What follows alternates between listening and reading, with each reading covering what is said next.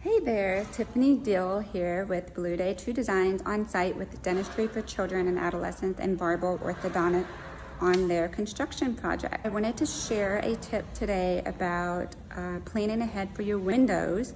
And there's a lot of natural light that comes in through windows, which is a great thing. There's a lot of health benefits to that, and it also kills germs and bacteria in the air in residential homes and even in commercial spots. This office here, as you've seen, has a lot of windows and a lot of natural light. But here the sun is rising over the building, but as the winter comes around, it's gonna drop down a little bit lower. So we're planning ahead for that, and we are thinking about planning solar film on these windows for that reason, because a lot of glare in the windows can produce indirect glare as well. So if there's some shiny objects or materials in the room, then it can trigger headaches. It can also trigger vision difficulties, and it can even trigger other health issues that pop up that you may not know about in other people. So you definitely want to be mindful of people that are going to be utilizing that space when it comes to natural lighting and the glare that comes in with the natural lighting.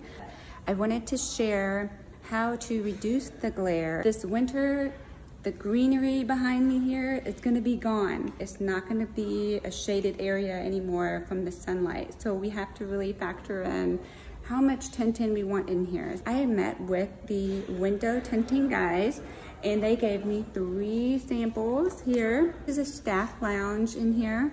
It's actually quite large. There's actually a lot of light coming in right now. The sun is coming out from behind the clouds. But just to show you, you can see the sun there is really bright. In person, it's really bright. It's not gonna be really bright on this camera probably. But here is the lighter screen. Here is the medium screen. And then here is the darker screen.